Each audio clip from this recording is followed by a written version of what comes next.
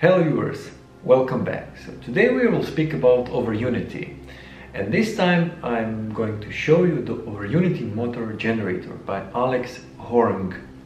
The patent is actually called motor with power generating coil set, and that would be the correct name, I would say, but Overunity motor generator would mean the same meaning. Yeah. On my left side you can see the image of this beautiful coil set, and now I will show you briefly how this patent looks like in front of my face. So it's really an interesting design and it's very simple. So motor and generator in the compact design that we use a motor to let's say spin the rotor, and then we use the force of inertia to spin to use it on the generator on the pickup coil set. So that's the case in the end. Yeah.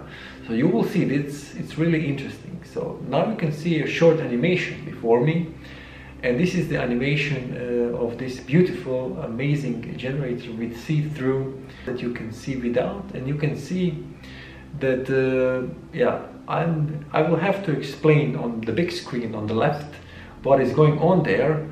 But it's really simple, and I like this design. There are several such motor generators on my YouTube channel. You can search for them, but this one had caught my eye. So let's get now to the big screen and explain why is it so interesting. Okay, so this is the deal. So now you can see that this blue outside which is spinning, it's the rotor, and on the rotor are somehow fixed those permanent magnets, yeah? So, and each second is with a different magnetic pole, yeah? So it's set in this way. And why is it so? On this coil, on the staplers, you see them, many of them, they are arranged each different so that we can get alternate current output, yeah, on it. Yeah? So let's say the primary coil and the secondary coil. So how would this work? So how did this inventor think that we can get Overunity in such a system? So it's very simple.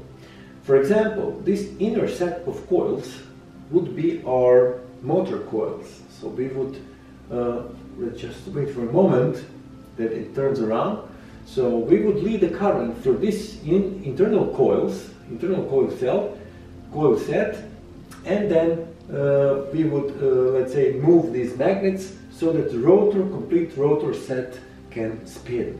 So this is how motor works, every motor, every electrical motor. And then, as we see that we have on the outside coil, let's say with the bigger circumference, yeah, we have also the set of magnets and more coils. And that would be our pickup coil. And the pickup coil would be used as a generator. So on this, let's say, inner side would be a motor, and on this outer side, so this with more circumference, would be our pickup coil or generator. So the idea is simple. So the energy which we take to spin this, we spend on these coils to rotate and to move these magnets, would be much less, or at least a little bit less, than the energy produced by these permanent magnets on these secondary coils, and that would produce Overunity. So this is how any Overunity motor generator should work. And what can I say? Do I believe this works?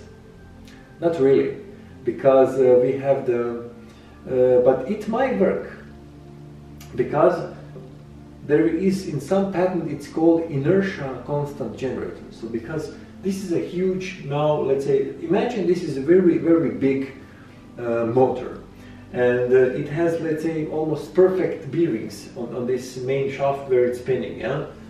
And because we would, let's say, speed up this motor to turn, and this huge wheel would have some inertia. So inertia is the, let's say, potential energy or kinetic energy available on this rotor, so that when we activate those secondary coils which pick up the electric current, the system wouldn't stop so easily, because we have already a momentum and the force created by the spinning of the motor.